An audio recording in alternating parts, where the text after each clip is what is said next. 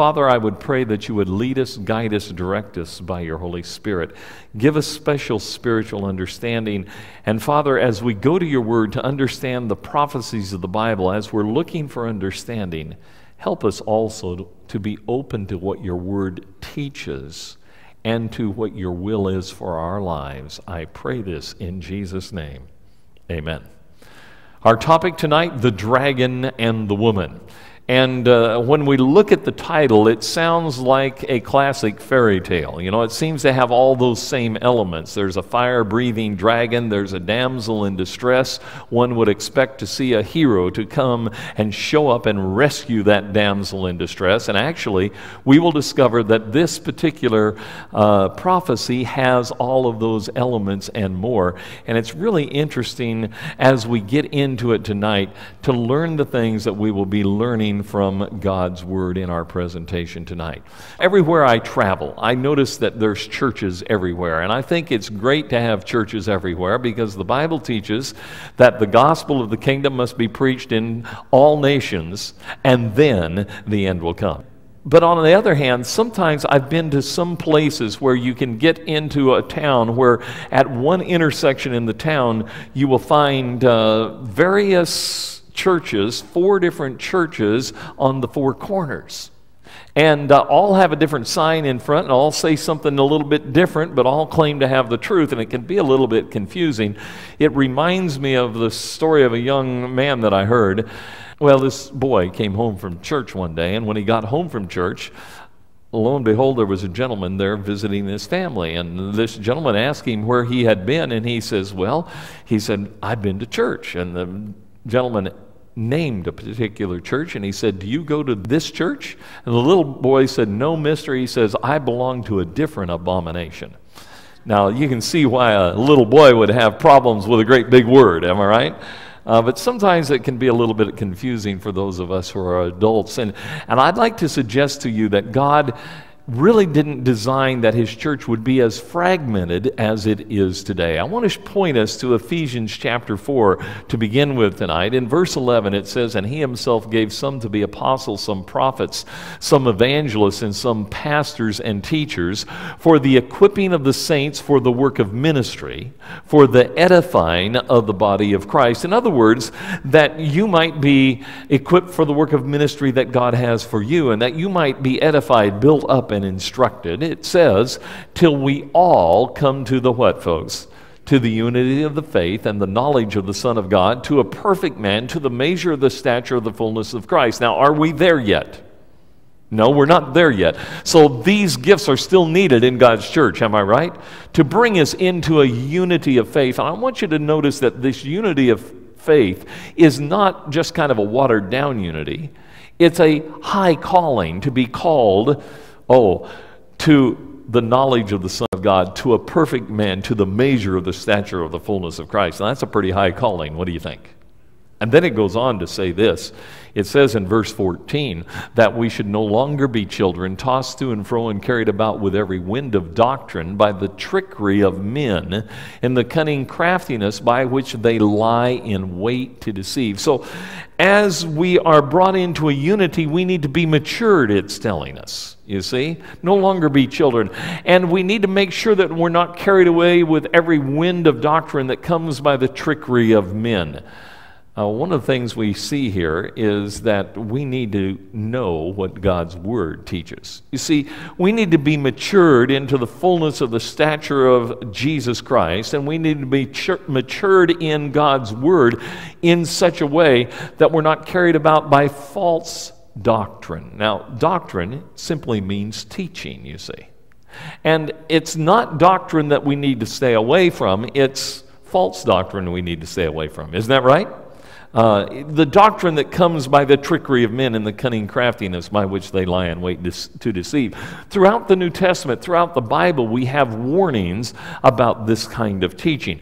In 2 Peter 2 verse 1, but there were also false prophets among the people, even as there will be false teachers among you. You see, in the Old Testament days, there were false prophets, okay? And he's saying, even in the New Testament era, there will be false teachers. And I'd like to suggest there's probably even more today than there were back then. What do you think? Probably so. Goes on to say, who will secretly bring in destructive heresies, even denying the Lord who bought them, and bring on themselves swift destruction.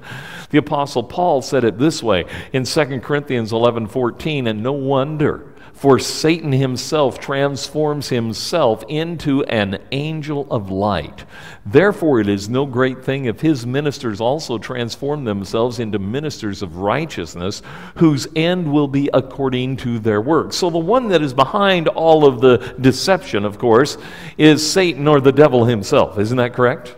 He's the one behind it all. And he says, look, Satan can transform himself to appear as an angel of light, so we shouldn't be surprised if his ministers can also appear as ministers of righteousness. You know what that tells me? It tells me you can't always tell by appearances. Isn't that right?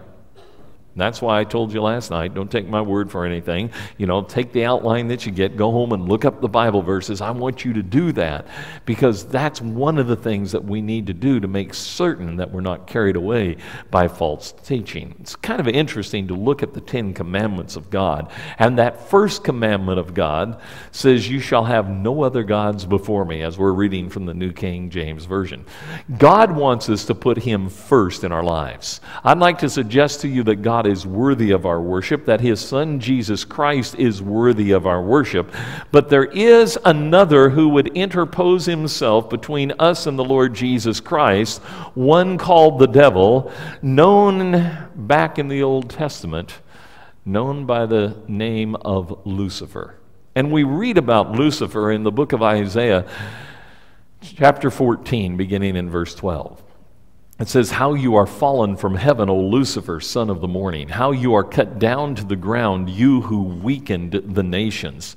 For you have said in your heart, I will ascend into heaven. I will exalt my throne above the stars of God. I will also sit on the mount of the congregation on the farthest sides of the north. I will ascend above the heights of the clouds. I will be like who, folks? Like the Most High. Somebody told me one time that they thought that Lucifer's biggest problem was that he had eye trouble.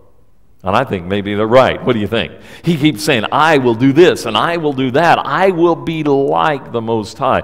So Lucifer wanted the worship in heaven that belonged to God alone. Actually, in heaven, what we find is that there was a rebellion in heaven, and that rebellion was really a battle for the throne, and that the battle that got started there for the throne of God actually got transferred here to planet Earth.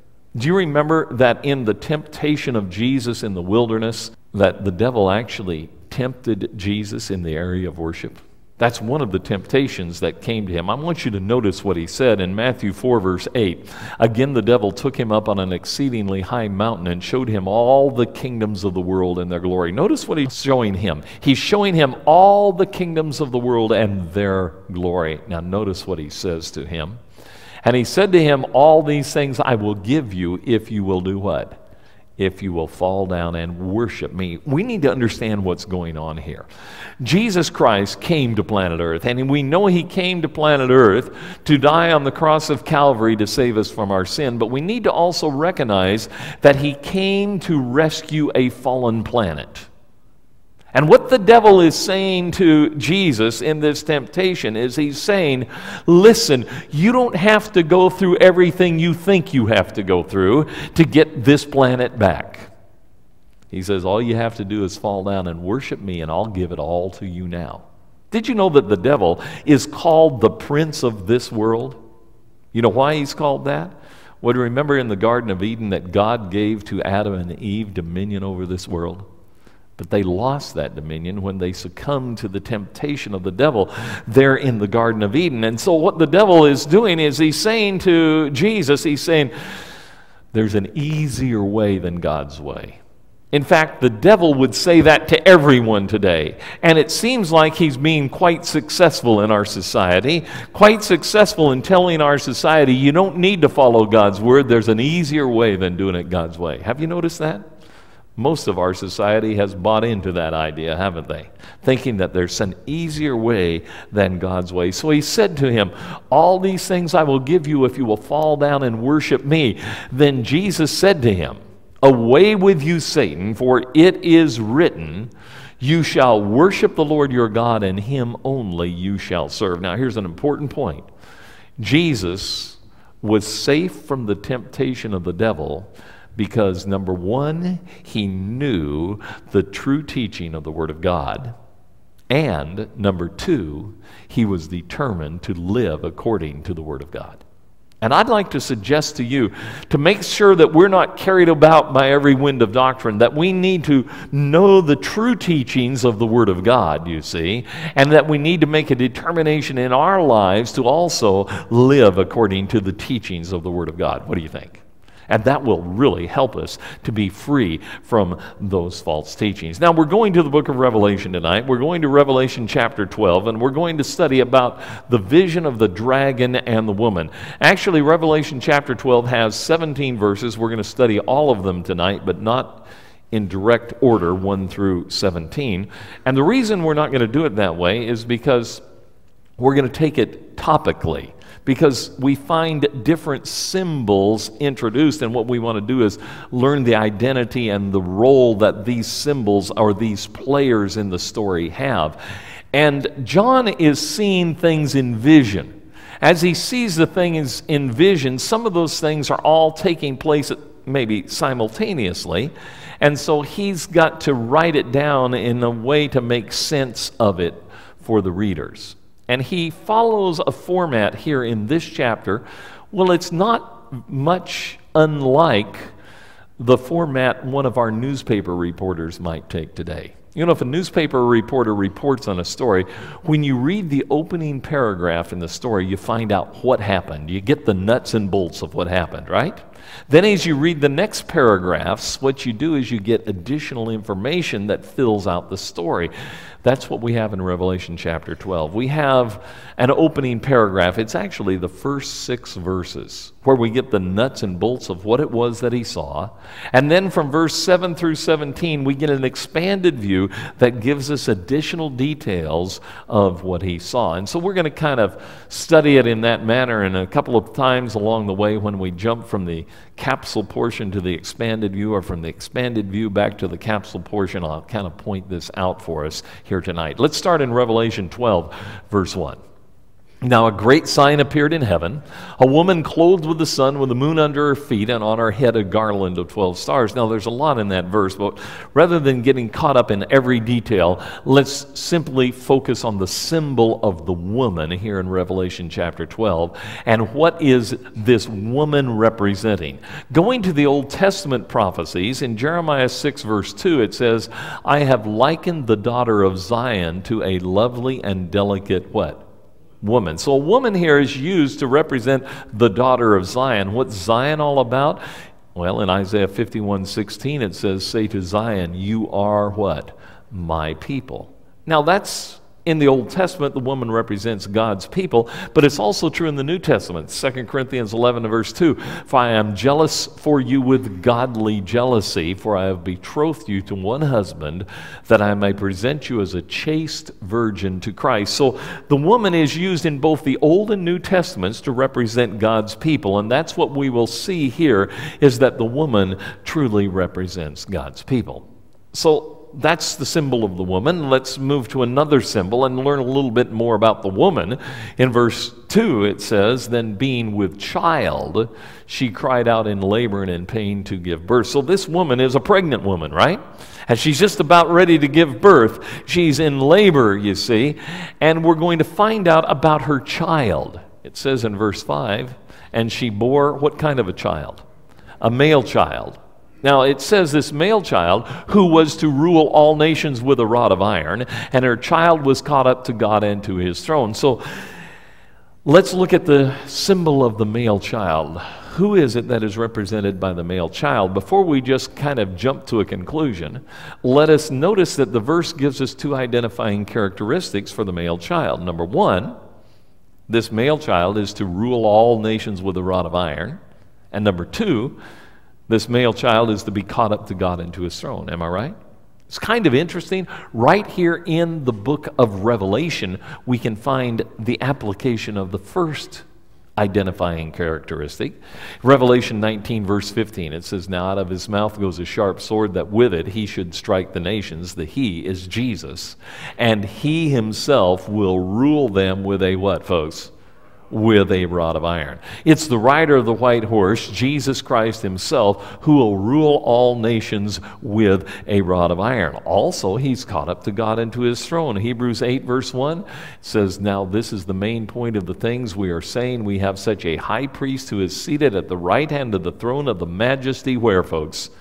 "In the heavens." So Jesus has been caught up to God and to his throne. Am I right? So let's understand that the male child represents none other than Jesus Christ himself. In other words, Jesus is the hero of this story. He's the one who rescues the damsel in distress. We'll see that as we go along here tonight. In verse 3, we find another symbol. It says, "And another sign appeared in heaven. Behold, a great fiery red dragon, having 7 heads and 10 horns and 7 diadems on his heads." Now, we're not going to look at all of those things, but let's look at the symbol of the dragon and what is it that is represented by the dragon. Well, let me tell you right now, it's going to be so plain when we read it that you can't miss it, that the dragon represents none other than the devil or Satan himself, okay? Now, let's notice what we learn, starting in the expanded view now in verse 7. It says, "And war broke out" where? In heaven. Michael and his angels fought against the dragon, and the dragon and his angels fought. Whenever there's a war, there's always two sides, right? So you got Michael and his angels on one side. Let's suffice it to say that Michael is the commander-in-chief of the angels of heaven. And then you've got the dragon and his angels on the other side. Notice what it says, "They did not prevail, nor was a place found for them in heaven any longer." So if there's no place in heaven, what's going to happen? Well, it tells us in verse 9, "So the great dragon was cast out." Cast out of where, folks? Out of heaven. "That serpent of old, called the devil and Satan." I told you to be very clear who he is. "The one who deceives the" what? "The whole world. He was cast to the earth, and his angels were cast out with him." Now, there's an awful lot in this Bible verse, and we're going to take some time with it tonight and actually come back to it a little bit later and look at it again. Notice it says that the dragon was cast out. And then it refers to him as that serpent of old. The dragon in Revelation is the same as the serpent of old. When was the dragon or the devil appearing as a serpent? Back in the Garden of Eden. Here in Revelation chapter 12, it's like John, in giving the description, is taking a red pen and pointing an arrow to say, go back and look in the book of Genesis to find out more about this particular one. It says, the great dragon was cast out, that serpent of old called the devil and Satan. Then it says he does what? He deceives how much? Come on. The whole world. I want you to understand something about the devil. He wants to deceive the whole world.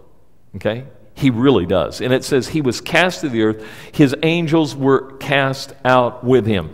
A lot of times people have the idea that everything here in the book of Revelation, including here in Revelation chapter 12, is all still in the future.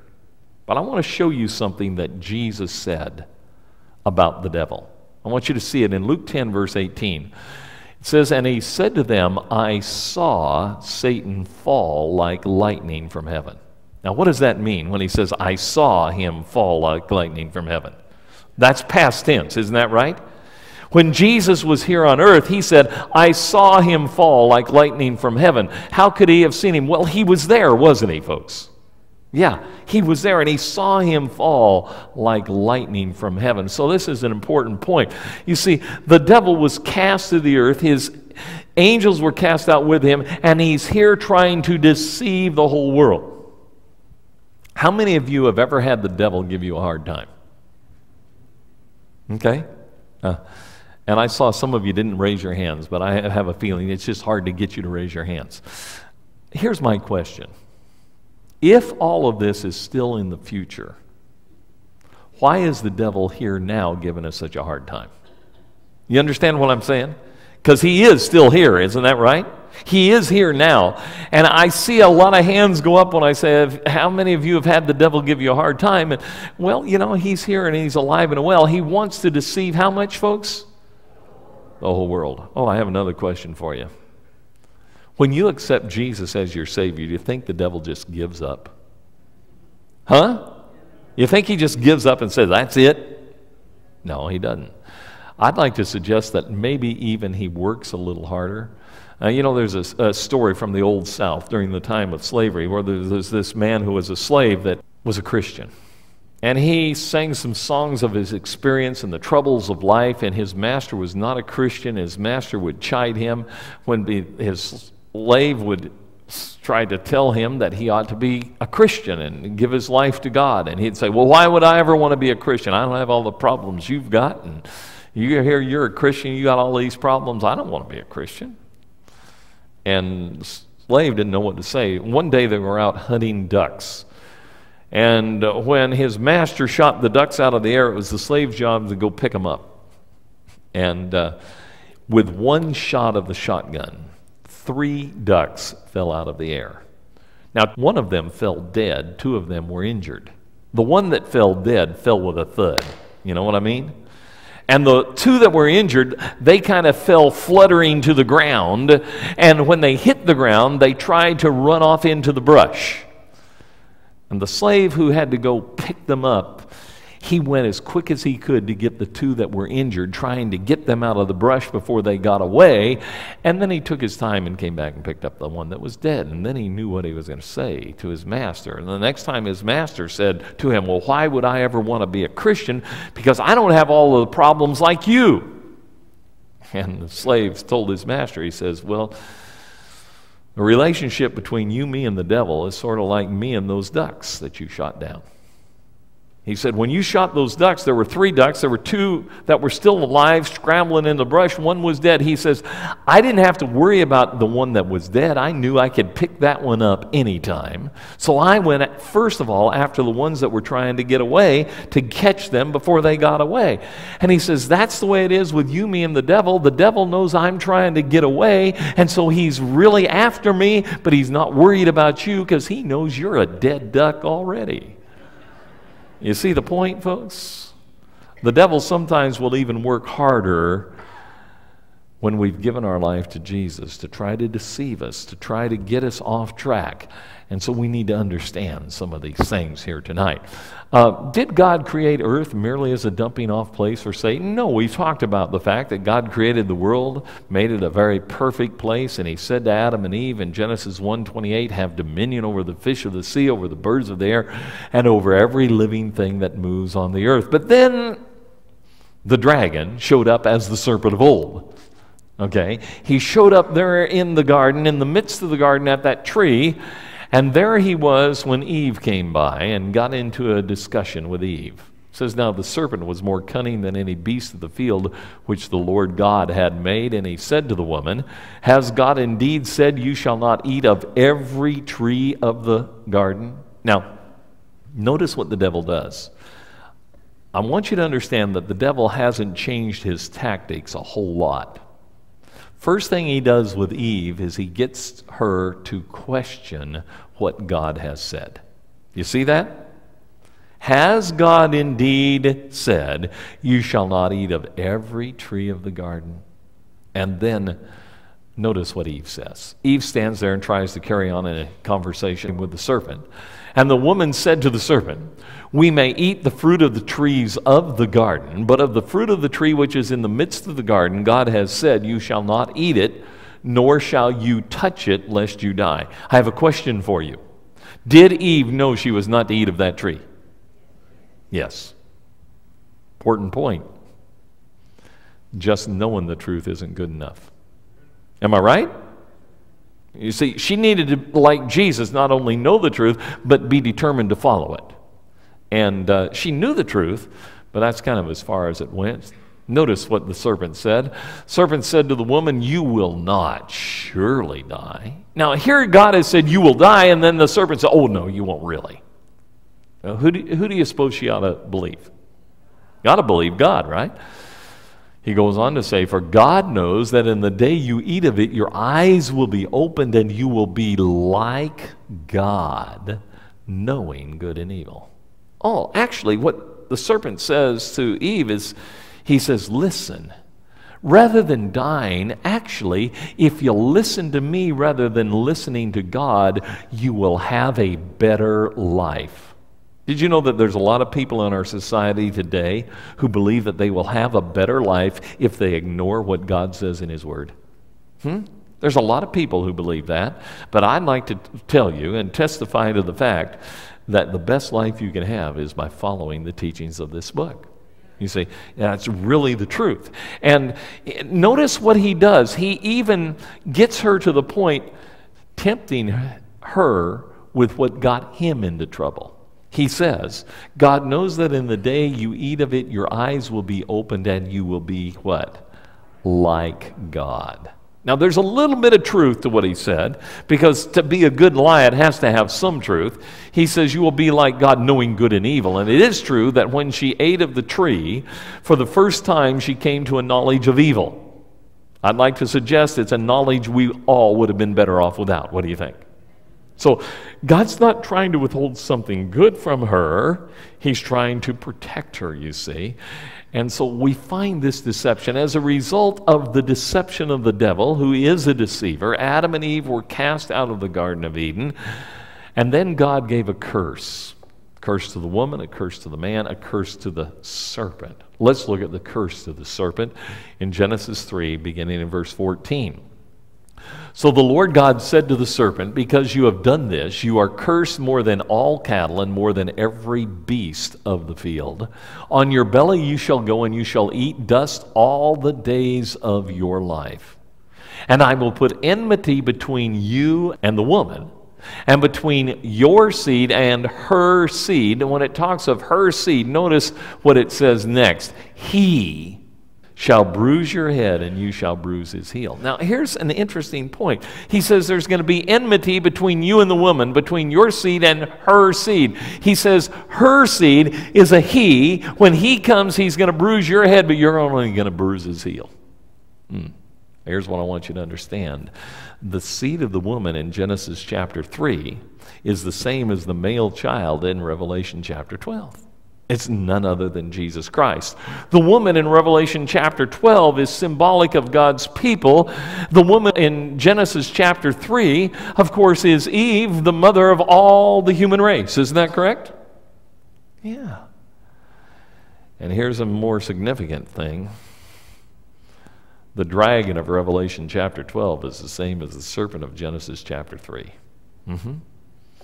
This is the first prophecy in Genesis chapter 3, the first prophecy of the fact that the promised Messiah would one day come. I will put enmity between you and the woman, between your seed and her seed. He shall bruise your head, and you shall bruise his heel. Now, what I want you to understand is the devil was warned that Jesus was on the way. Isn't that right? He was warned that the seed of the woman was coming, and that the seed of the woman would do to him worse than he would do to him. Isn't that right? Let's come back to this. Revelation 12, verse 9. So the great dragon was cast out, that serpent of old, called the devil and Satan, who deceives the whole world. He was cast to the earth. His angels were cast out, what? With him. So when he was cast to the earth, his angels were cast out with him. You see, the reason that the devil has become the prince of this world is because Adam and Eve have given in to that temptation back in the Garden of Eden. Have you ever wondered how many of the angels of heaven succumbed to the temptation of the devil and were cast out? If you go back to the capsule portion, we can find out. In verse 4 it says, his tail drew a third of the stars of heaven and threw them to the earth. And the dragon stood before the woman who was ready to give birth to devour her child as soon as it was born. Now notice, his tail drew a third of the stars of heaven and threw them to the earth. You go to Revelation chapter 1, and at the end of the chapter, you'll discover that stars are used as symbols to represent angels. So if stars are symbols to represent angels, then here the symbolism shows that it's a third of the angels that succumb to the deception of the devil. Now understand this. Those angels had access to the very presence of God in heaven, right? And if a third of the angels were deceived by the devil, that would tell me that the devil is a master deceiver. What do you think? He's a master deceiver. So we need to be aware of that point. And then it says, the dragon stood before the woman who was ready to give birth to devour her child as soon as it was born. You see, back in Genesis 3, verse 15, the serpent was sold. The devil was told, the seed of the woman is coming. And from that time forward, he stood by with every ounce of his determination and watchfulness, waiting for this promised seed of the woman to appear. He wanted to devour the promised seed of the woman, the male child of Revelation chapter 12. You know the story in the Bible, how Jesus was born, and then the shepherds came and saw him that night, and then later on there were 3 wise men that came searching for Jesus. And on their quest to find Jesus, they went to the leaders of the Jewish people. They went to King Herod, who said, I don't know where he is, but when you find him, come let me know so I can go and worship him. Yeah, right. You know he didn't want to worship him, right? And so what happened was they went on and they found him and they worshiped, but they were told by the Lord, don't go back to King Herod. Go another route to go home. And so King Herod, when he found out that he had been deceived by the wise men, he sent the soldiers in to destroy all of the male children 2 years of age and younger. Do you see how the devil works? The devil will do anything he can to thwart the cause of God. Isn't that correct? Now, I want you to notice the deceptions of the devil. Number one, we found out that there is a deception in heaven because a third of the angels have been thrown out with him, and he's active in that deception. We find that in the Garden of Eden, he takes on the form of a serpent to deceive Eve. We find in the wilderness, he goes personally to try to deceive and tempt Jesus in the wilderness, maybe even appearing as an angel of light, as the Apostle Paul tells us he can do that. And here, in this instance, he uses the established government of that day to try to accomplish his purpose, to kill Jesus as soon as he was born. But you know, the good news is that God had warned Joseph to leave and to take Mary and the child and go down to Egypt. And so they were safe in Egypt when the soldiers of Herod went in to kill all of the male children. But did the devil give up then? Huh? No, we saw that he tempted Jesus in the wilderness. When Jesus did not succumb to the temptation, later on, we find that he uses the established leaders of the religion of that day to bring false accusations and bring him into an unjust trial, actually. And there he is mocked and scorned. He's forced to carry a cross up the hill to Golgotha. There he's nailed upon that cross. There he is crucified. He dies upon that cross. He's taken down from the cross, and he's sealed up in a tomb because the devil's been waiting for him ever since Genesis chapter 3. The devil's been ready. And I'd like to suggest to you something. I'd like to suggest to you that on the day of the crucifixion, when Jesus was sealed up in a tomb and they put a stone in front of it and set a seal on it and set soldiers out there to guard it, I have a feeling that the devil and his angels had a party. What do you think? I bet you they're having a great celebration. Why? Because they think they have won the decisive battle in the war that got started in heaven and got transferred here to planet Earth. And so I can imagine the party that the devil and the angels were having, but I want to thank God that 3 days later, Jesus Christ rose from the tomb.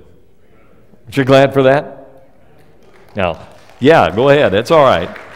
Yeah, I'm glad that he rose from the tomb. And let me tell you something. the devil's party ended. I want you to understand this. When Jesus Christ came forth victorious from the tomb, the devil knew his days were numbered. We're going to read that here in this chapter, okay, in Revelation chapter 12. Let's come back to it and let's notice what it says. In Revelation 12, verse 10, then I heard a loud voice saying in heaven, now salvation and strength and the kingdom of our God and the power of his Christ have come, for the accuser of our brethren who accused them before our God day and night has been what? Cast down. Now I want to help you to understand that this isn't talking about when he was initially cast out of heaven. Here it's saying now he is cast down. You see, we find that he's been cast out of heaven because here he is in the Garden of Eden bringing deception. But you find in the book of Job that he still has access to the counsels of God, showing up representing planet Earth. Read it in the first 2 chapters of the book of Job, and you'll see that indeed he did. But you know, eventually he's going to be completely cast down, and by now he has been. Let me share with you something else Jesus said.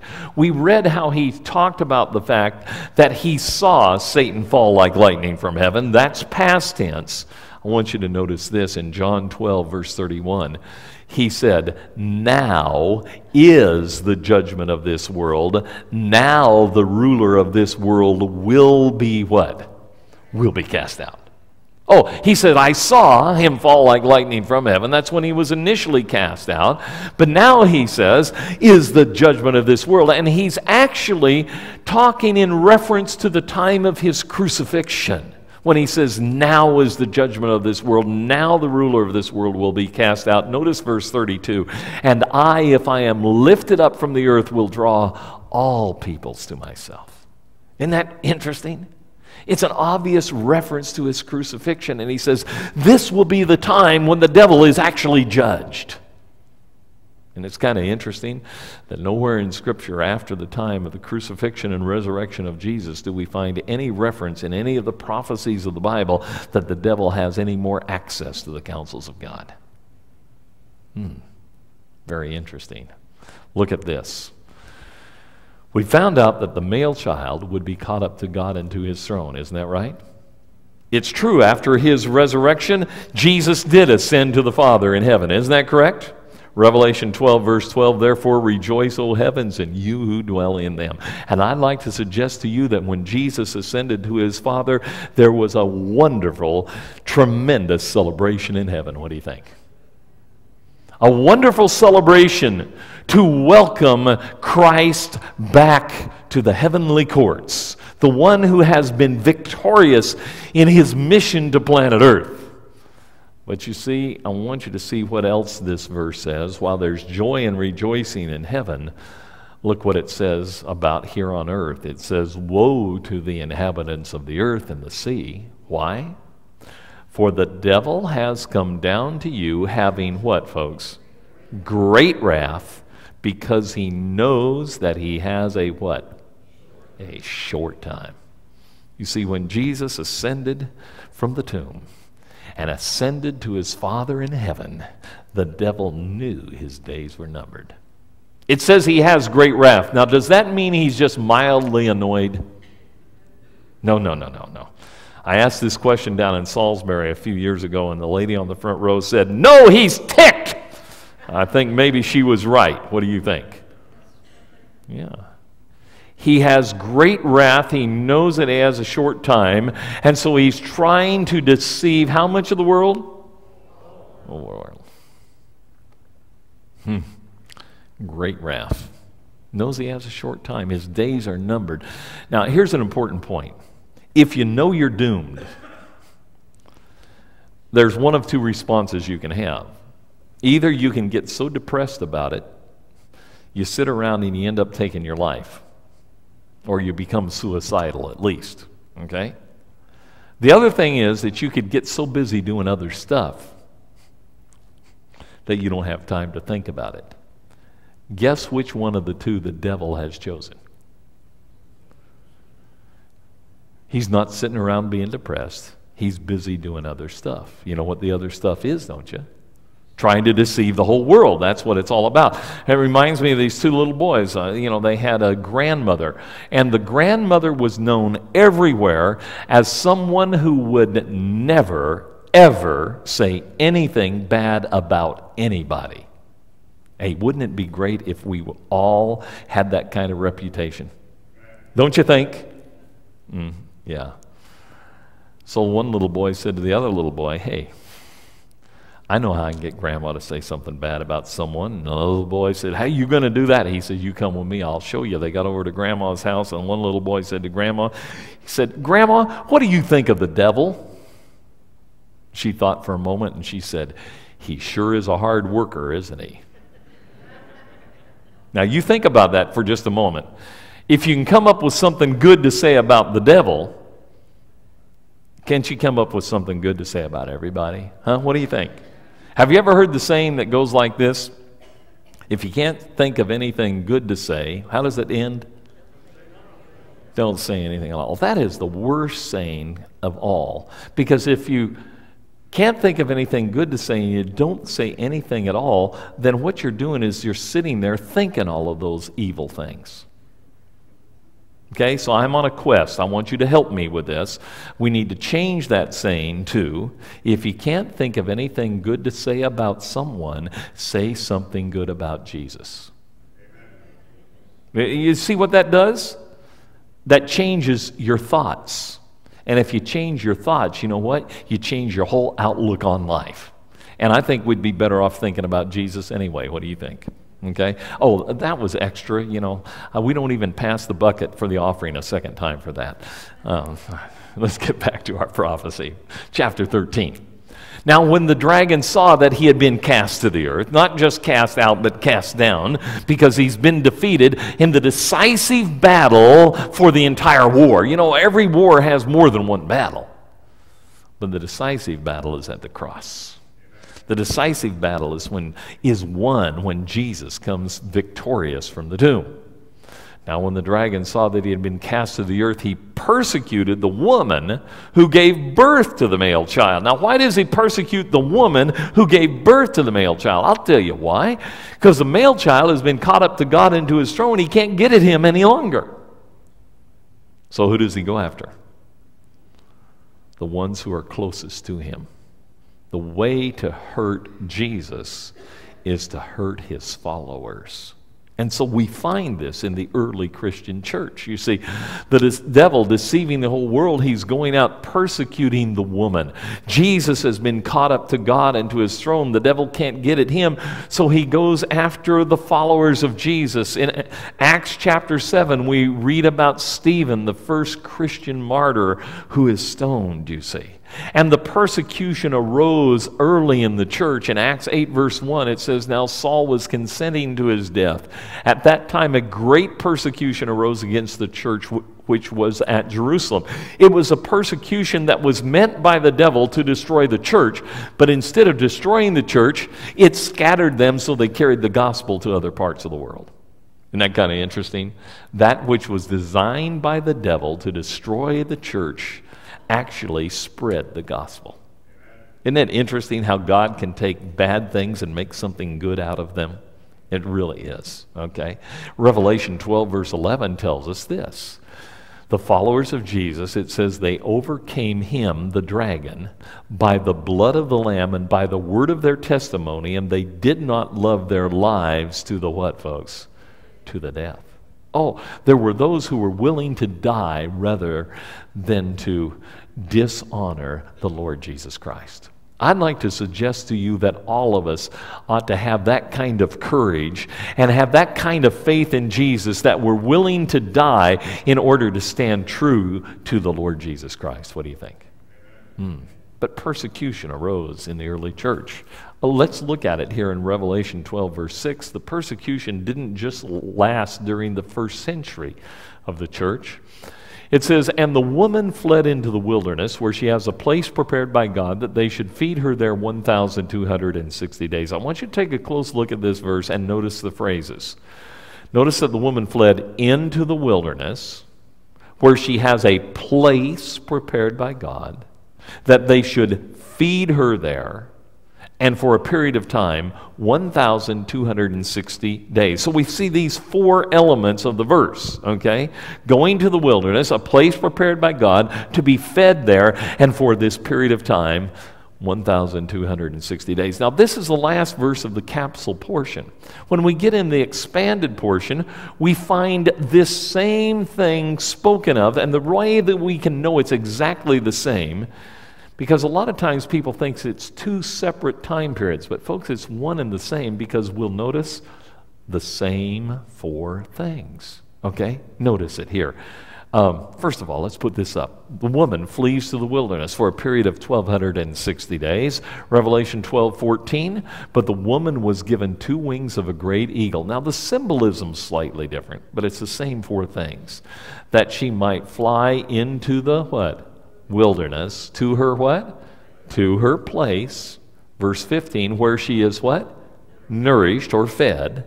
For a time and times and half a time from the presence of the serpent. So here the time period is expressed as time, times, and half a time, where before it was expressed as 1,260 days. What's a time? In the Bible, a time is a year. What we have is 3.5 years, time, times, and half a time. The biblical years having 360 days through these years. 3.5 times 360 comes out to what, folks? 1,260 days. And folks, what we're really talking about is talking about the same time period, all four of the same elements in reference to both of them. I'm going to introduce to you a principle tonight, a principle of prophetic interpretation that we're not going to let me say it this way, that we're only going to introduce tonight. Here's a principle of prophetic interpretation that we're just going to introduce tonight. Actually, we're going to validate it in our study on Monday night, and we're going to put it to further use in the days coming ahead in some of our other studies that we're going to go through. Now, this is a principle that's not new with me. It's been around for a number of centuries within the Christian church. It goes back to the time of the Protestant Reformation. People like Martin Luther and others from that time forward continued to use this principle.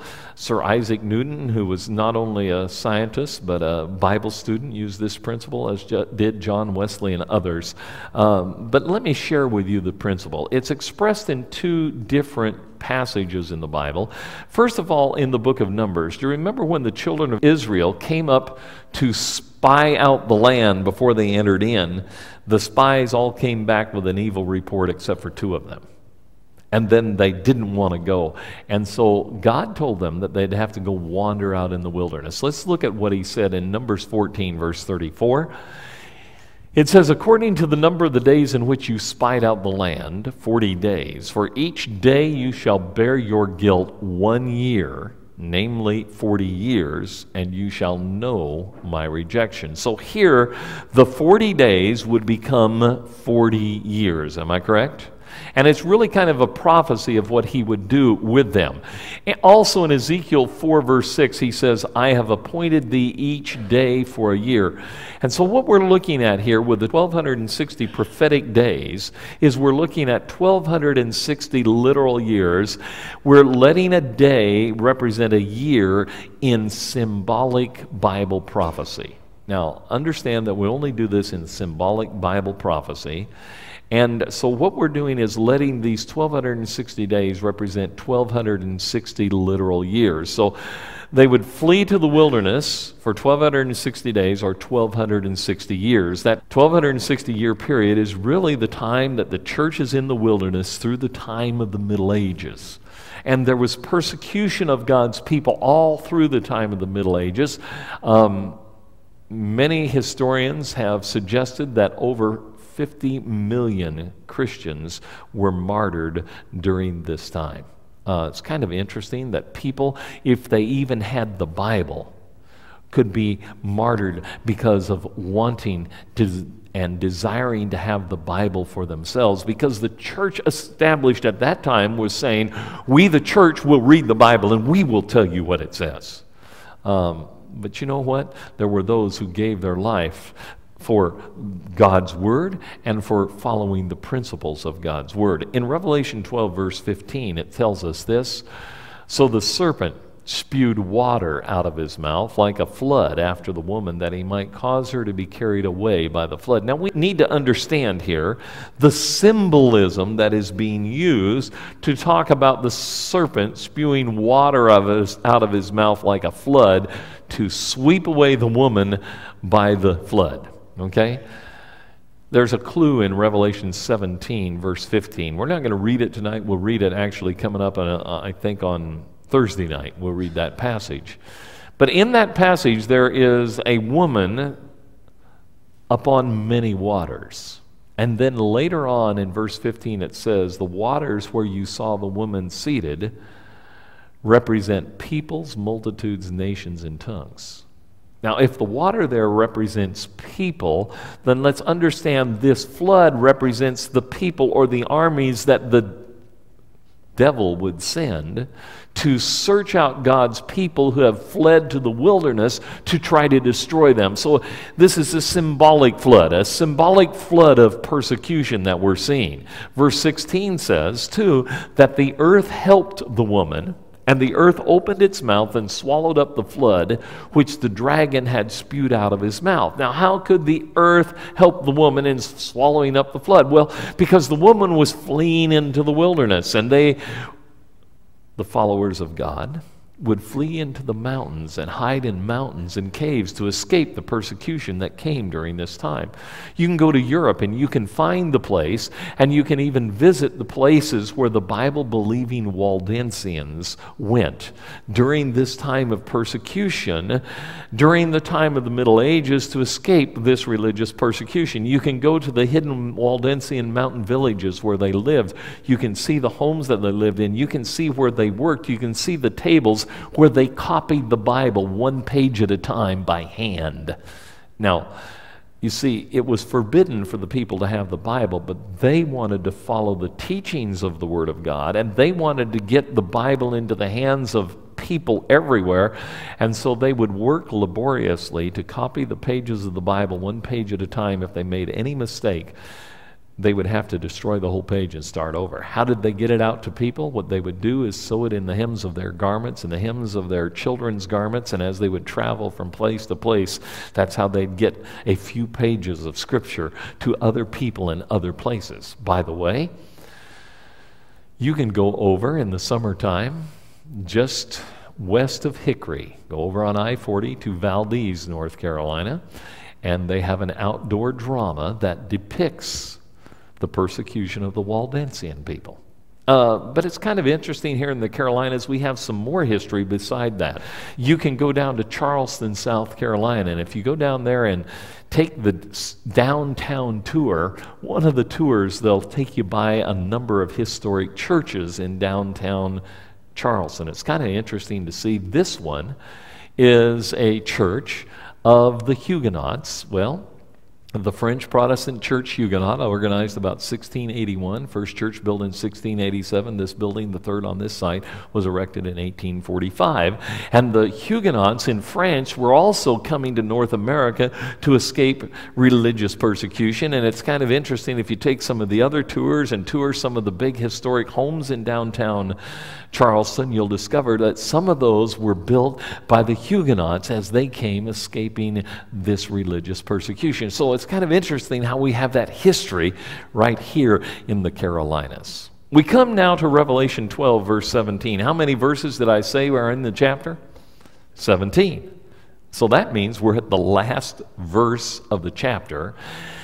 The last verse of this chapter that talks about the dragon's role in making war against the woman. Notice what it says. And the dragon was what? Come on. Enraged with the woman. Now he's still not just mildly annoyed, am I right? Okay. The dragon was enraged with the woman, and he went to make war with the rest of her offspring. What does that mean? With those of her offspring who are living down at the end of time. That's what it's talking about. The rest of her offspring. It's talking about you and me in this day, I believe. He went to make war with the rest of her offspring. They're identified as those who keep the commandments of God and have the testimony of Jesus Christ. Now, one of the things that we noted along the way tonight is that the devil is a deceiver, and that the devil tried to get Eve in the Garden of Eden to disbelieve God and to believe him. Isn't that correct? Do you know what? The devil's still doing that. He's still trying to deceive the whole world. And you know what really makes the devil angry? It's when God's people refuse to be deceived and determined to be faithful to God and to His Word. And I've come to a conclusion. I've come to the conclusion that it's good for the devil to be angry with me. I know some of you are sitting there going, what do you mean? Let me say it another way. I don't believe it's good for the devil to be pleased with me. What do you think? Okay? And so what we need to do is we need to understand that it's all right for the devil to be angry with us, and don't worry about it if he's angry with you, because here's a good point. I want you to get this point. Jesus has already defeated the devil. Isn't that right? I got to use this Bible verse. I hear people misquote a Bible verse. Have you ever heard people say this? And they misquote the verse by saying that the Bible says, resist the devil and he will flee from you. Well, it does say that, but I call it a misquote. You know why I call it a misquote? Because it's only the last half of the verse. I left out the first half of the verse. Now, if you just go with resist the devil and he will flee from you, I want you to understand something. The devil's not a bit afraid of you. Am I right? I mean, he's whooped you a whole bunch of times already. Isn't that correct? Okay, now here's a good point. The whole verse starts with this. It says, draw near to God and he will draw near to you. Resist the devil and he will flee from you. The way to resist the devil is to get really close to God. That's the way to resist the devil, okay? Now let me give you an analogy for this that will help. Let's suppose that you're a kid on the playground and the bully is always there at the playground beating you up. And one day you decide you're going to resist the bully. Yeah, right. He's going to beat you up again, am I right? But if you go to the playground with your big brother who's already beaten up the bully, I have a feeling the bully will leave you alone. What do you think? Okay, did you get that idea? Who's our big brother? Jesus, okay? Go there with Jesus. Get real close to him. Oh, I got to come back and talk about this. I'm getting too excited. I'm forgetting what I got to talk about. What I want you to see is that there is the rest of her offspring. And so what we discover is that he's angry with the woman. I want to read a verse from the King James Version because I want to use the term that's there. Revelation 12:17, the dragon was wroth with the woman and went to make war with the what? The remnant of her seed, those who are remaining faithful at the end. They're identified as those which keep the commandments of God and have the testimony of Jesus Christ. And so he's angry with the woman. He goes to make war with the remnant. They're identified as those that keep the commandments of God and the testimony of Jesus Christ. A number of years ago, I did a theological study in the book of Revelation regarding this phrase, the testimony of Jesus. And I found out that it's often coupled with another phrase, like it is here, they keep the commandments of God and the testimony of Jesus. Other place, it's the Word of God and the testimony of Jesus Christ. And I want to show you something. It's in Revelation chapter 1. You'll find this interesting. Notice what John tells us in Revelation 1 verse 1. It says, the revelation of Jesus Christ, which God gave him to show his servants things which must shortly take place, and he sent and signified it by his angel to his servant John. Now, this is telling us how we got the book of Revelation, that God gave it to Jesus. Jesus gave it in symbol form to the angel, and then the angel gave it to John. So, John is a prophet of God, isn't that right? The angel gives it to John in vision, you see. What does John do with it? Who bore witness to the Word of God and to the what? The testimony of Jesus Christ and all things that he saw. It says later in this chapter that John is exiled on the island of Patmos for the Word of God and for the testimony of Jesus Christ. Now, just for a little while, I want you to leave the 21st century. Go back with me to the year AD 96. Join John on the island of Patmos. Put yourself in his sandals in his day. And help me here. To John in his day, what is the Word of God and what is the testimony of Jesus Christ? Are you thinking about it? What is the Word of God to John? To John, the Word of God is the Old Testament Scripture. Isn't that right? What's the testimony of Jesus to John? The testimony of Jesus to John, you see, is all that he has heard from Jesus as he was a disciple of Jesus. It's all that he's receiving as a prophet of God, receiving it there on the island of Patmos. It's the New Testament revelation that he's receiving.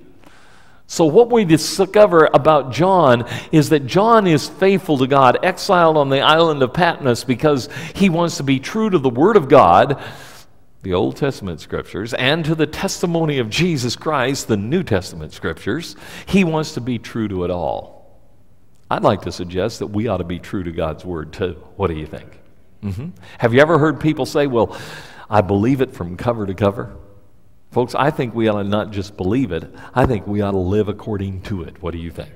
And you see, that's what really makes the devil angry, when we live according to it. The next verse is a verse we really need to take a look at. It's verse 3. Blessed is he who reads and those who hear the words of this prophecy, and what else? And keep those things which are written in it, for the time is what? Near. Have you ever heard somebody say to you, oh, you don't need to worry about studying the book of Revelation, it'll only confuse you?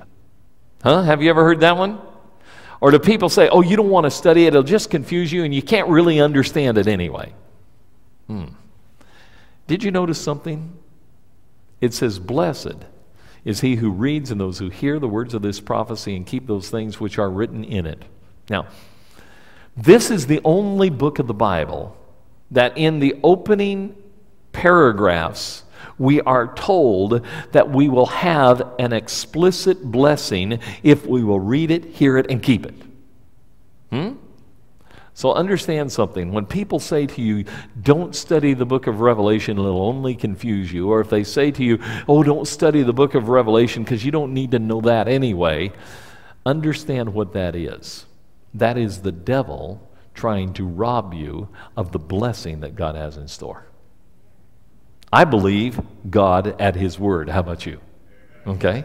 And I believe if there's a blessing to be had, we ought to look for that blessing. Don't you think so? Sure. Now, I want you to notice something. It says you get a blessing if you'll read it, hear it, and keep it. It doesn't say that you'll get the blessing if you just read it and hear it. Okay? Oh, what did we learn earlier? Jesus was safe from the temptation of the devil because, number one, he knew the truth of God's Word, and number two, he lived according to it. What got Eve in trouble was the fact that she knew what God said, but she didn't live according to it. Isn't that right? So here's an important point. Oh, this is the introduction to the book of Revelation. A little bit later on, we'll be talking about the structure that the book of Revelation has, a definite structure. This is the introduction. In the introduction, it says, you'll be blessed if you read it, hear it, and what else? Keep it. Do you know what it says in the conclusion? I want you to see it. It's Revelation 22, verse 7. It says, behold, I am coming quickly. Blessed is he who what? Keeps the words of the prophecy of this book. In the introduction, it says you'll be blessed if you read it, hear it, and keep it. And it leaves out read and hear. It just says you'll be blessed if you keep it. I guess he figures if you got here, you've already read it and heard it. What do you think? The emphasis is upon what, folks? Upon keep the things that are in it. So one of the things we will notice as we go along is that the messages of the book of Revelation are messages that are meant to be understood so that we might keep the things that are in it. Some important things that we're going to learn. But let's come back to this final verse of Revelation 12, verse 17. The dragon was enraged with the woman, and he went to make war with the rest of her offspring, who keep the commandments of God and have the testimony of Jesus Christ. And like I was saying earlier, I've just come to the conclusion that I just want to make the devil as angry as I can. And I've determined that it's great to be among one of those who is determined to be faithful to all of God's Word, and that I want to stand for the commandments of God and for the testimony of Jesus Christ. How many of you tonight with me would just like to raise your hand and say, yeah, I want to make the devil angry too. I'd like to be among those who keep the commandments of God and the testimony of Jesus Christ. Father in heaven, you've seen our hands go up. Help us not to just determine to make the devil angry, but help us to please you in all ways. Help us to be faithful in keeping your commandments and receiving the testimony of Jesus Christ. And help us to be faithful to you and to your word, I pray. In Jesus' name, amen.